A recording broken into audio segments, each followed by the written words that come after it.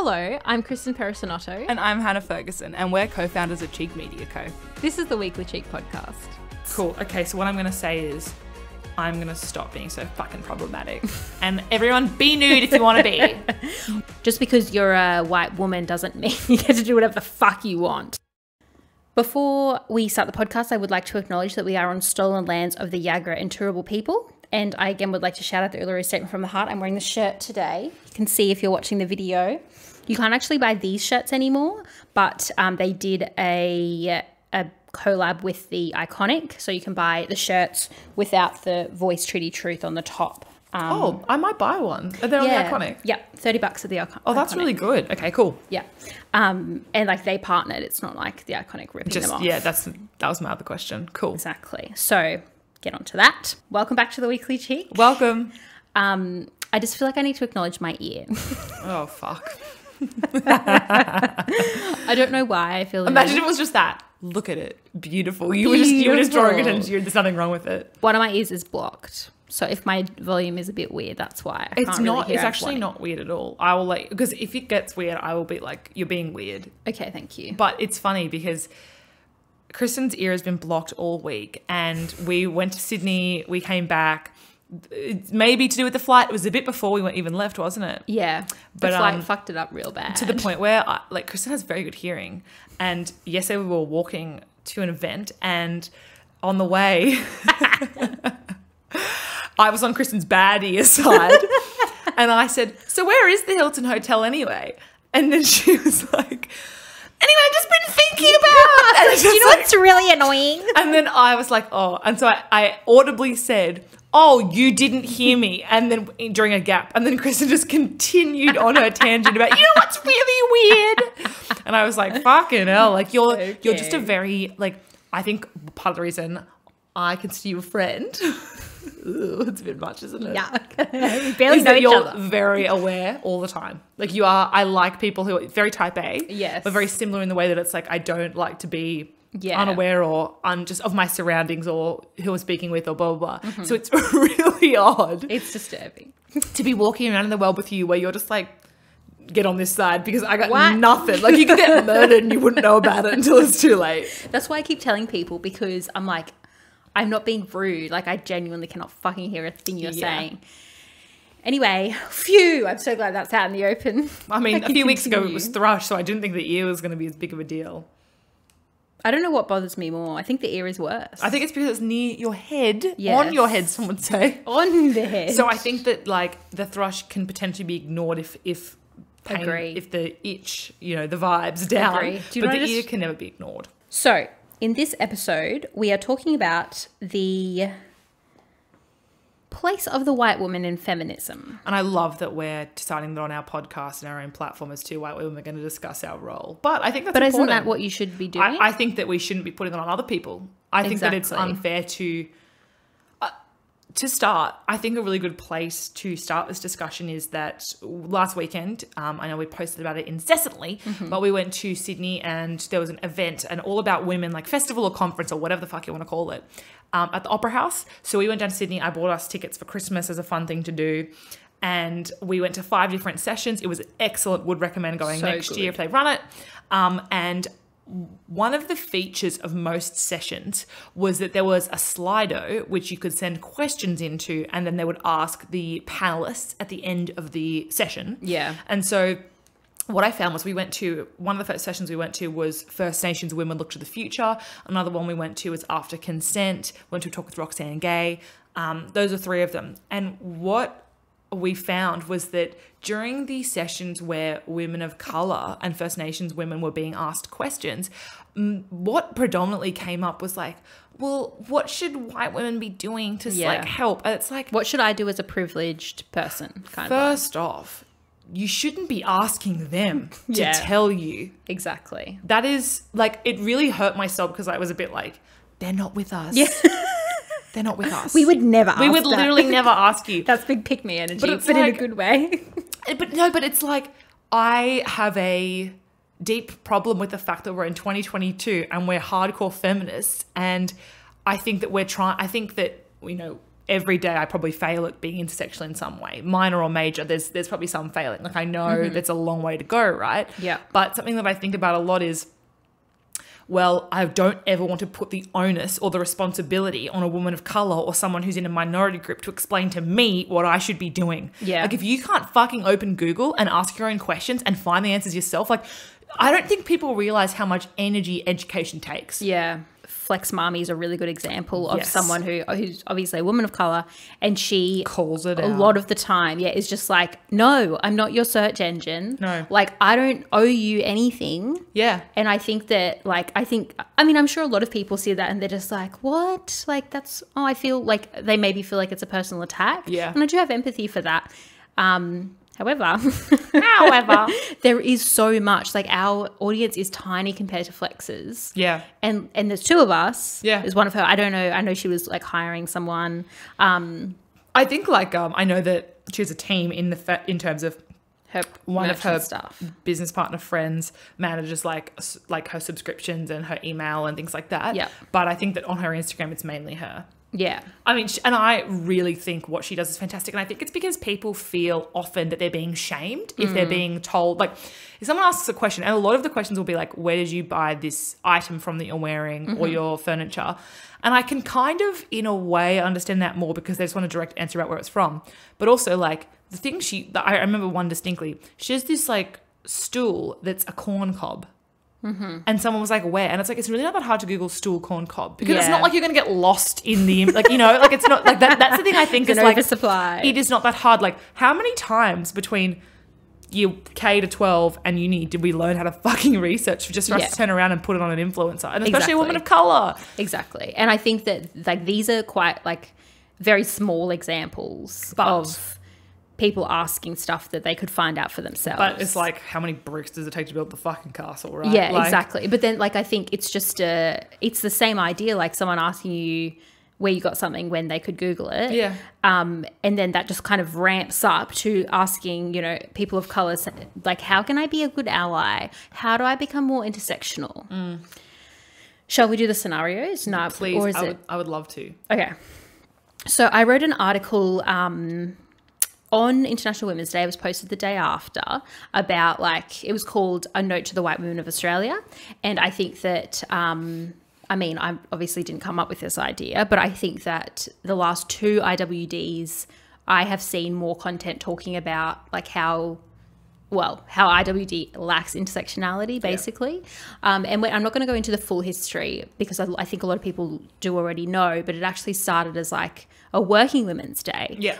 It was never supposed to be, it was never celebrate women. That is not IWD. It used to be a day that we would take to the streets and be like, this is not fucking good enough. And we are going to be yelling about it. It's not like, yay, women. That's not what it was ever going to be. And that is so exclusionary of so many women. I don't think, agree. I know what the purpose of it is, and I would know what I would prefer to be doing on IWD, which is taking to the streets. Yeah. I don't think there's a problem with celebrating women. Well, I don't mean I don't mean we can't celebrate women. What I mean is the corporates grabbing hold of it Definitely. and being like, yay, I have 3 lovely women in my team and they are incredible and the business would be dead without them. These 75 men would not know what to do without these 3 women that we pay $50,000 a year compared to their 100. Yeah. So I just anyway, whatever. I wrote about this in 2 different articles. Anyways, and the thing that I was focusing on about in the article that was the Note to the White Women of Australia is that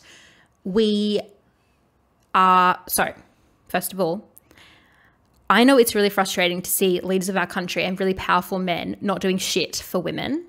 I know. It sucks. It makes me angry every day. But we are better than that, and we don't have to be part of that problem. But you can become part of that problem. I think Christine Holgate is the epitome of this. Because, look, the stuff that happened to her, not great. No. I mean, I think you can have it both ways. I think you can say the way that she was treated was appalling. Yeah, of course. Right. But she's gets paid so much fucking money. Is that your whole argument? she is a her. very rich woman in a powerful position. And I just don't think that a lot of young women, even privileged young women, but then particularly diverse and intersectional women, related to any fucking thing she was talking about when it was going through. I think she's the epitome of girl boss feminism, right? Yeah. I mean, if it's feminism, it's kind of like the Julie Bishop scenario to me, where you can pick and choose when it suits you. Exactly. I don't necessarily have a problem with her being a CEO because I think, like, if we're going to start shredding people for that, like, we should be going for men before we go for women. Oh, yeah, of course. But I get your point. I get upset, or not upset, but I'm just like, fuck off, when I see the video. I think there was the Respect, Safety, Equity, or this new campaign. Yeah. Seeing Christine Holgate among these other women was just like, that's not the same thing. Yeah, exactly. Again, something awful happened to you that happens to most women in the workplace in a different sense. Unfortunately, yeah. But I think the hard thing is Christine Holgate was put in that video at the expense of others who have done so much more. Yeah. And I think that we choose these rich white women like Christine Holgate to be the poster girl for the movement when someone like Danya Mani isn't included at all. Yeah, exactly. And that's what tears me up inside a bit. Is like, I'm not necessarily against Christine Holgate. Me neither. I'm not her supporter. I'm not her audience. But I just think that is a wasted opportunity. Yeah. To provide prominence to someone who has something more important to say. Yes. And who represents a diverse group of people. Yes. And my problem mostly was with the way that the media reacted to her, because, like, at the end of the day, like, it happened to her. She was the one in, like, having to face up in the Senate inquiry.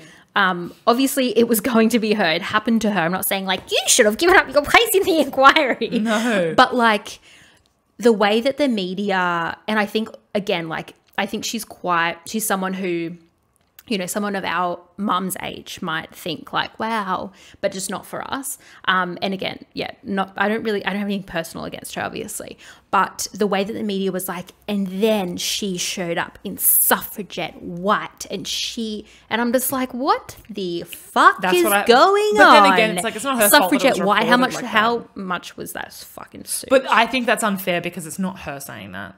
No, but that's what I'm saying. Yeah, it's my the problem was way- with the reaction to it, Yes. not so much with her, because, again, like, it happened to her and that's it. Like, we're going to talk about the perfect victim in Suffragette another episode, but I just think this, like, the reaction to something like that, it's like, yes, it happened to you, and just because you're white and rich, it doesn't mean that it was any it doesn't less invalidate bad. it, yeah. Exactly, but the reaction to it, I think, the media was kind of like, what a moment. But I'm just like, was it a moment? But that's what's confusing, because I do think that plays into the perfect victim complex, right? Like we're going to talk about. But yeah.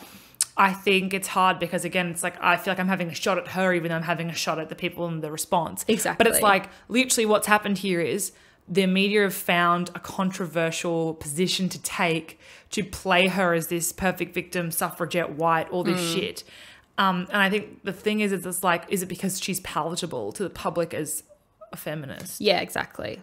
It's like Julie Bishop. Now Yeah. she gets to be that person because we've decided it's okay for her to be the fucking poster girl. Yeah, And it's now. not. No, it's not. All right, so go back and listen and read the article. And I think that these scenarios, again, like, obviously I say this all the time, I'm not saying that I'm like the greatest intersectional feminist ever to live, but I personally do think that it is actually quite easy to figure out for yourself how to be a better ally to women of colour so that you don't become part of the problem.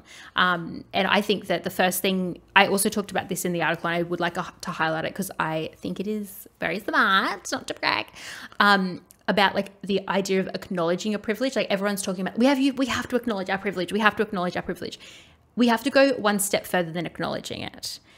Because I think, and again, I wrote this in the article, acknowledging your privilege, I think, and from what I have seen, oftentimes just results in feeling bad and guilty, and like you are embarrassed and you should pull away from a movement. You're like, my voice can't be heard because I am a white woman. I have lots of privilege and I'm just going to, like, fuck off and be silent. And there are scenarios where you should do that. Yes. Well, I think you don't have to be the voice, but there are other things you can do in the movement. Exactly. And I think that a really good point was made.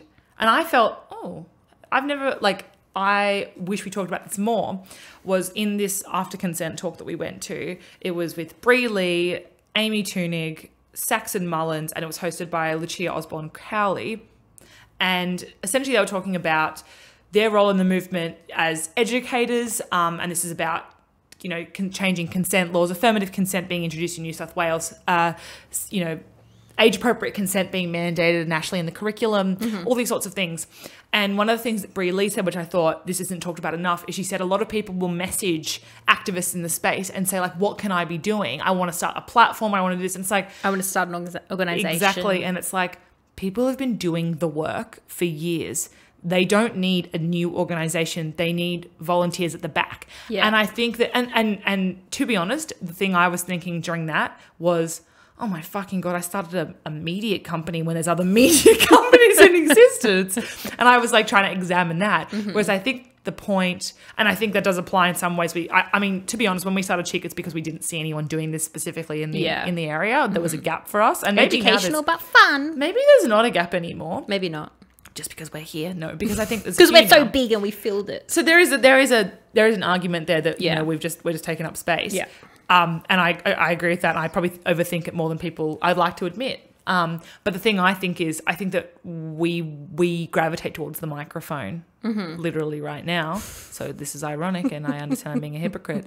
But I think that when we are looking for a specific cause to campaign or advocate for, we want to be the shiny new toy at the front. And I think one of the things that they were really excellently pointing out was, you might see, their follow account or them speaking at, National Press Club or blah, blah, blah. And it's like, it's not like that. Yeah. Like, how much do you sacrifice and give up to be in those positions? And it's, you don't need to be that person. You can be in a T-shirt and jeans at the back, making shirts, sending out flyers, cooking the meal afterwards. Like, you can be doing those things and that's so worthy and important. It's not just about being at the front. Yeah, exactly. So true, Queen. All right, scenarios. Into the scenarios. So you're just getting into feminism. Oh, sorry. You have been a feminist for a while, but you're just starting to hear about intersectional feminism. The idea is completely new to you and you're keen to learn more. How do you go about it? Honestly, I'd probably... I'm trying to think because there probably was a stage when I started uni.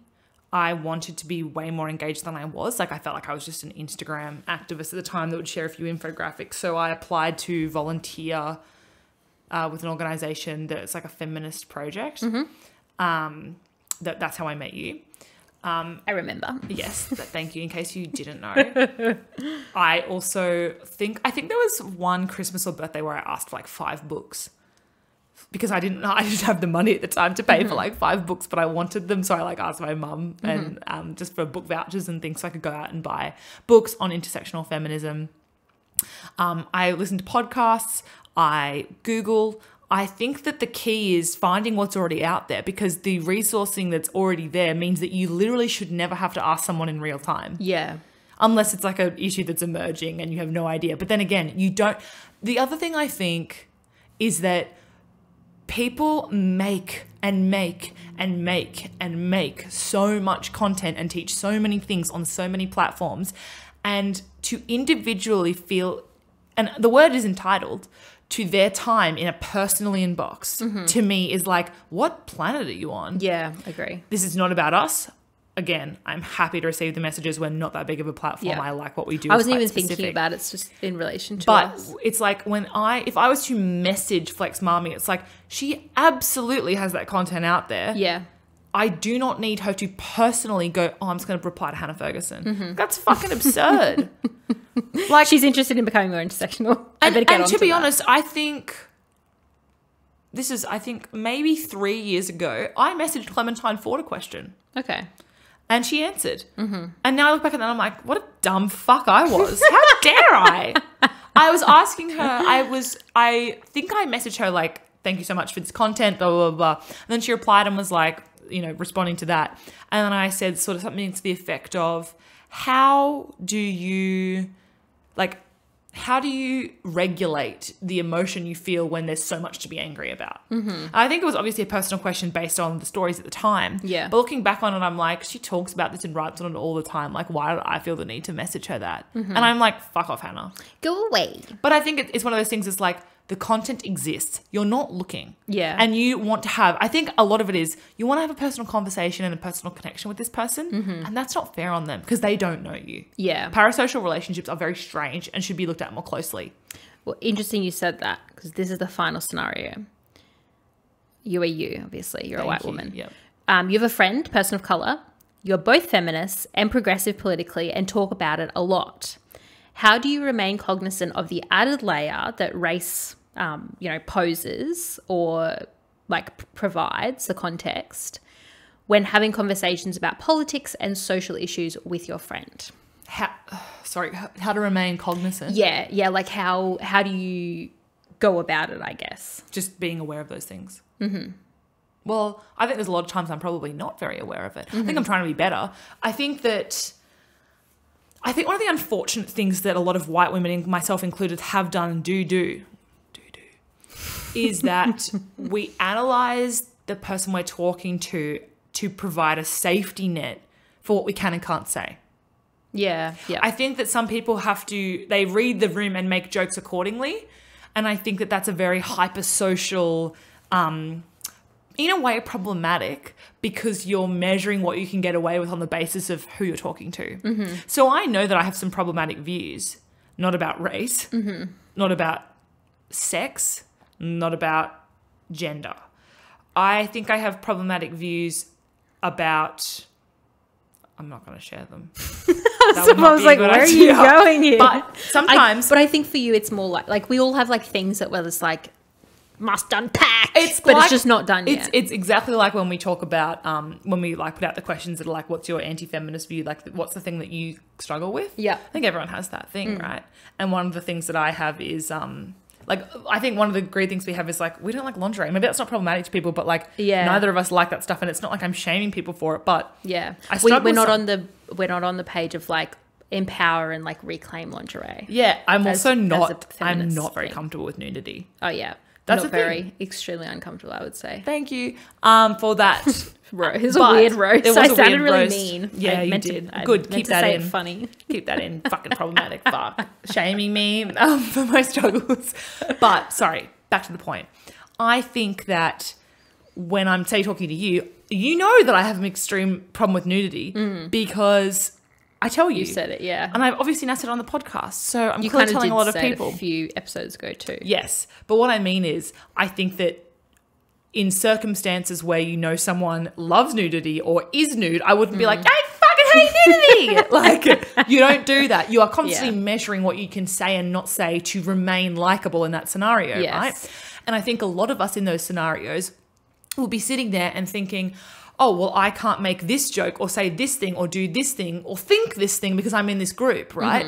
And I think that also when we're around certain people, we accept a standard that we wouldn't allow for ourselves. If some man in a bar or at a party makes a joke, I don't honestly know hand over heart that I could go up to him and say that was fucked.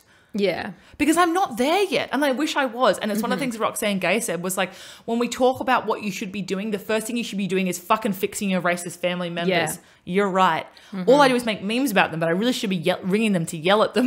I think more the point is like, you don't have to get into the comments and like go at it with some random person. No, but I get the point is that I do bash myself up for that a bit, like for lacking that strength. Yeah. Because I think, again, it's like very easy for me to get on this podcast and be like, I'm this and I'm that and I have these views. But then in the context of people that don't think like us, I am scared. Yeah. I do get scared. I do get very anxious about calling people out. I struggle with it. I'm not good at it and I want to be better at it. But I think that this is a long-winded response to the scenario. But I think that it's one of the things that I think I want to be more cognizant of is when I'm answering a question or when I'm in a specific environment, trying to apply my values in exactly the same way and not cutting up my personality pie based on who I'm with. I want to be better at holding the same level of accountability to everyone instead of like being lenient on a friend or letting a joke slide or this and this and this. I think that when we talk with radical people, we're much more careful. Yeah. And we're much more measured in what we say and how we think. And I want to apply that to more scenarios because that's the person I want to be. Yeah, ideally you would not be saying like, I'm not going to say this because that person's there. Like I think like, But sorry, I just want to clarify, sorry to interrupt. When I say like, it probably sounds very problematic. I'm like, I don't make this joke. What I mean is, I'm not saying I make racist jokes. Yeah, and of course. What I'm saying is, sometimes I don't share how left-wing I am. Yeah, it's the other way around. Yeah. Yeah. Well, I find like sometimes I wonder, especially because like on this podcast, I'm like the more aggressive one.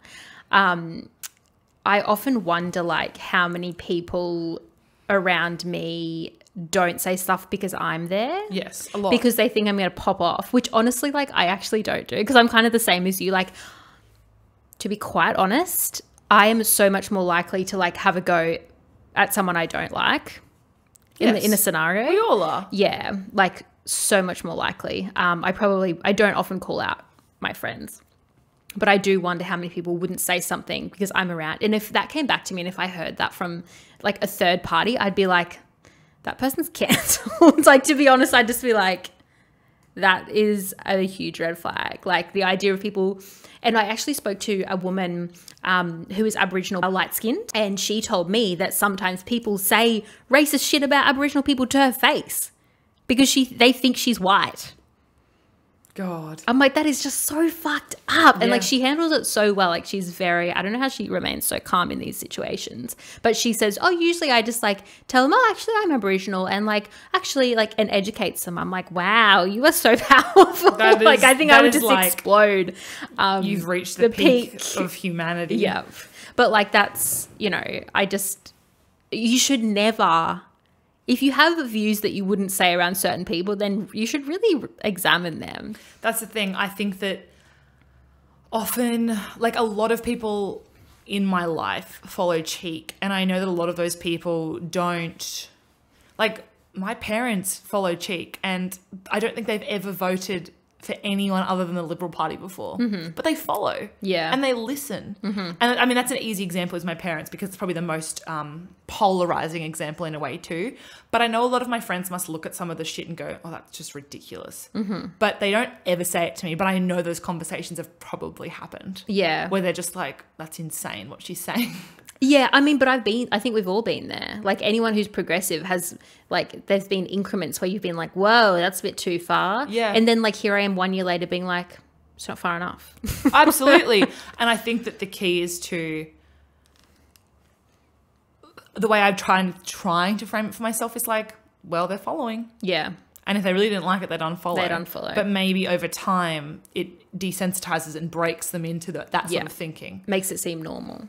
Indoctrinates. Indoctrinating. Cool. Okay, so what I'm going to say is I'm going to stop being so fucking problematic. And everyone be nude if you want to be. Well, I think, like, and the point I was trying to make with the scenarios is not, like, it's so easy for us to sit here and be like, this is what I would do in this situation. Obviously, like, hopefully it's obvious that that's not what we're saying. It's kind of like, this is probably a bit aspirational for us. It's like, this is what I would, if I'm thinking right now, and like, it is, I know it is hard to keep all of this stuff in your brain all the time. Not that I'm giving anyone including myself, a pass, because we do need to try, but it is hard to like make sure I think it is hard to consider the fact that maybe you're part of a problem. I understand that's challenging. Very hard to admit. Yes, particularly I think for white women, because we've been told, like, up until, a lot of people still even now, but like for me personally, up until a couple of years ago, like, you're largely a victim of a patriarchal system, and that is correct. However, there are lots of things that privileged people can do to oppress, like, people who have things in common with them. Like, there are lots of things that white women can do that oppresses women of color, and like can be, we're talking about race in this episode, but it can be put across like any type of intersection, really. And I think that it is like, just because you're a white woman doesn't mean you get to do whatever the fuck you want. Absolutely. I also think, because it made me think when you were talking about the panel scenario and how you said like, oh, I don't know if I would do that. I think that there's I think that to me, it's because there is now a social expectation that women on these panels will ask those questions. Yeah. I think that's a growing movement very fast. Like, I think Yes. now that if you're on a panel that's all white, you are like, that is the definition of what we're talking about on IWD, right? That's like a very clear problem that's easily identifiable.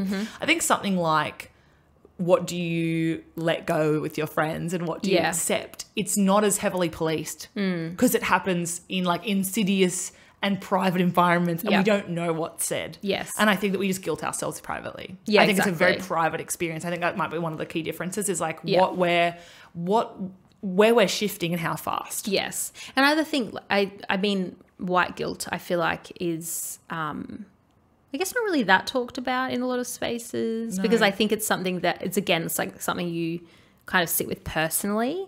And I think that, I mean, honestly, I think it's quite natural to feel that way, but I just think that like we should really try to avoid that, you know, any feeling of guilt over a privilege, avoid letting that allow us to retreat and be like, well, I'm just going to be invisible then. Yeah. And actually just think about like, if I have money, where can I donate? If I have time, where can I volunteer?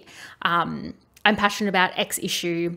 How can I like go and lend a hand in a way that like suits my privileges, whether that is because you have money, because you have time, et cetera, et cetera. Like, I think that there are lots of ways to get involved with a cause without having, like we said earlier, to be the star. Like, you don't have to be the star. And there are also ways that there are places where you can use your voice to elevate someone else's voice. If you didn't find us completely insufferable, come back next Wednesday for a new episode. You could also find us on Instagram at Cheek Media Co or online at cheekmedia.com.au. Yes, that's the one. That's the one.